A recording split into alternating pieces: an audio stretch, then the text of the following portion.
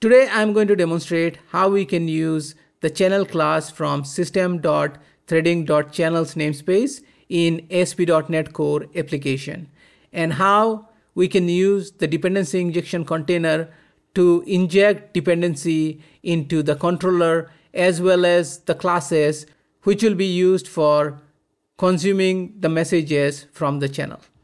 I have created this orders controller. The orders controller currently has two methods, a post and a put. I do not have any implementation yet. The goal of this is when we call the post method, we should be able to use the channel, which is going to queue up a message, and then we will have on the other side of the channel reader, which is going to read the message and do some processing. So for the purpose of that, I'm going to create a class called order processor, and the responsibility of the order processor class is going to be processing orders.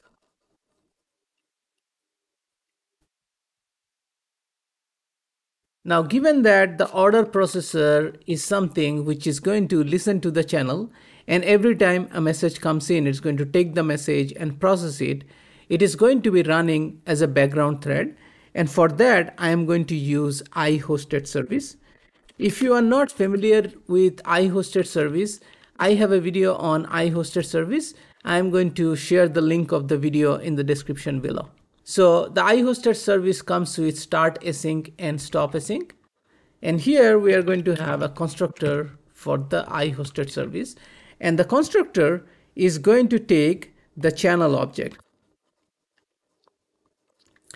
And we are going to use the type as string for the channel.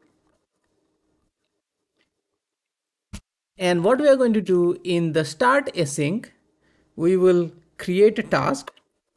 So it's a task.factory.start new. And inside of this task, we are going to do all the processing. So here what we are going to do is we are going to start with a while loop.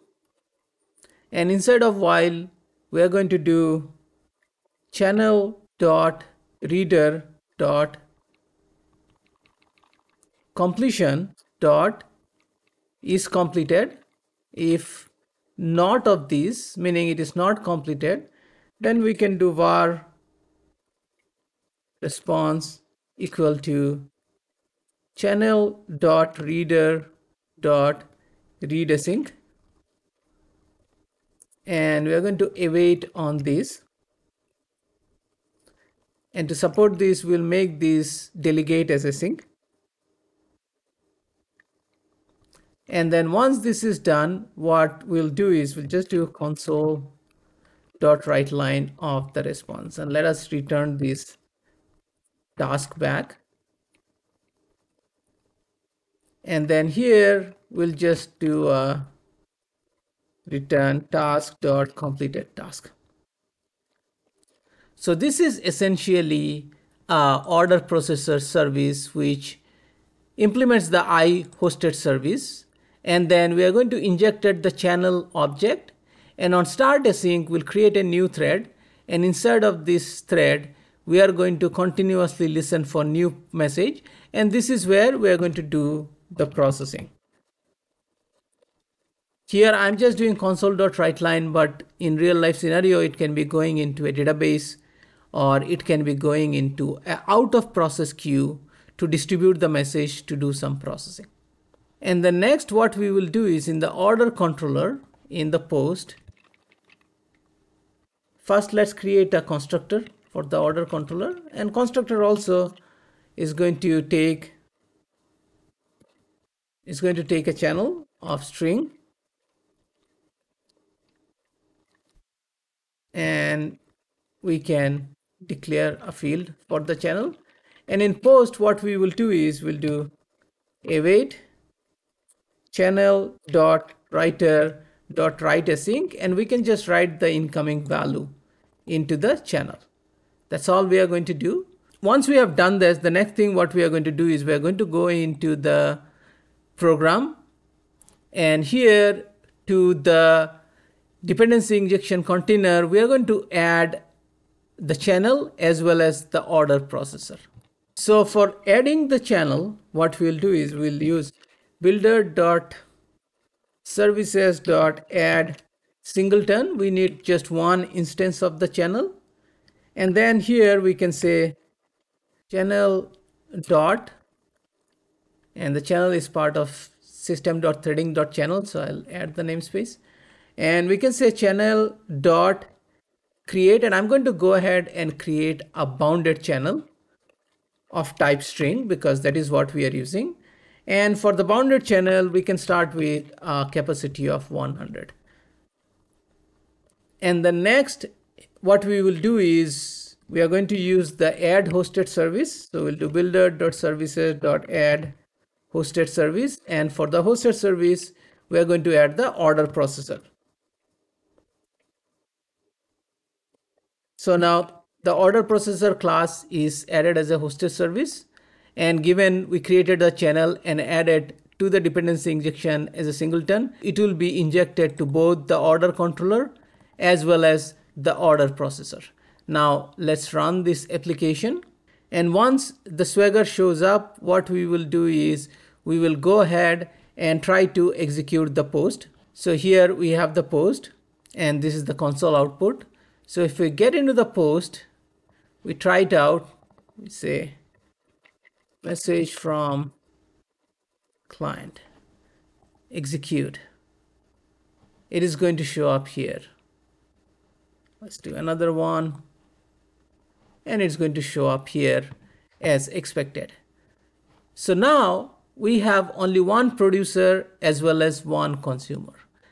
Let's try to add another producer in the order controller. Once we add a new producer, given that we have only one consumer for this channel, it is still going to go into the same channel. So we can just do the exact same thing. And here we can just do ID plus. And let's add a space in between. ID plus value. Now here we could have used string interpolation, but for such a small string, adding a plus is not going to have any meaningful impact. So let's just do that and let's run. So here now first we are going to try out the post. Second, we are going to try out the put with an ID. And now in the console we can see both are showing up. Now, what is happening here is, as I mentioned, when we execute this on the server side, it is essentially just putting this message into the channel and immediately returning. So it is creating an asynchronous background process behind the scene. To demonstrate that, what I'm going to do is in the order processor here, I'm going to add a delay. So I can say await task.delay, and let's add a delay of 5 seconds. So now if I go back and run the application, now when I execute the Swagger function, it is going to come back immediately, whereas the response here is going to take 5 seconds to show up. So let's just try this out. I execute, immediately it came back with 200, whereas the response is still not written. And you see that the response came out after 5 seconds. So this is one of the biggest advantage of using channel, is that it creates an in-memory queue using which we can do asynchronous processing and return a response quickly. Of course, we are going to use this for application where it makes sense. Not for every type of application this will be useful. The application where it is okay to do an asynchronous processing or the system can be eventually consistent, for those kind of system, it will make sense to use a channel. So you take a request, drop it into channel, and then let's process asynchronously to do its job rather than waiting on the entire processing to finish. Next thing I'm going to show is what is going to happen when we have another subscriber. So instead of just being order processor, if we have different class which is also going to take this message and do something, let's see how it is going to behave. And this is something critical to keep in mind. Since channel behind the scene is a queuing infrastructure, the behavior is not going to be that both the class will get the same message, but both the classes are going to get different message in a round robin fashion. So let me show that. So let's say another one is order writer, and let's say this is writing the order somewhere. And in terms of the constructor, it is going to be same. It's going to have channel, string. This one also is going to implement I hosted service. And for the I hosted service, I'm just going to copy paste this code for the start async and also for the stop async, which is going to return a completed task. And the next thing, I'm just going to go ahead and add here another hosted service, and this time it's going to be order writer. Now, just to distinguish between order writer and order processor, I'm just going to add a string here, writer response. Now let's run this application. Now when we try it out now, if I go ahead and try out the string 2-3 times, we can see in the output here, the string is showing up in a round robin fashion. Since I have 5-second delay for the implementation, you can see it's taking a little bit of time, but you can see that the output is coming in a round robin fashion. So this is something critical to keep in mind when implementing a channel, is that the consumer is going to share the messages which are getting in, because it is a queuing. It is not an implementation like a fan out exchange where all the message will be given to every single consumer. Here, the messages will be distributed among consumer in a round robin fashion. So if you have 5 consumer, you get 5 messages. The 5 message will be distributed among the 5 consumer. But if you have only 1 consumer, it will go to that consumer alone. So that is something very important to keep in mind. So this is all I wanted to cover for today's video. If you like this video, please give me a thumbs up. And if you are new to this channel and you think you are getting value out of this channel, please subscribe to this channel. And thanks so much for watching this video.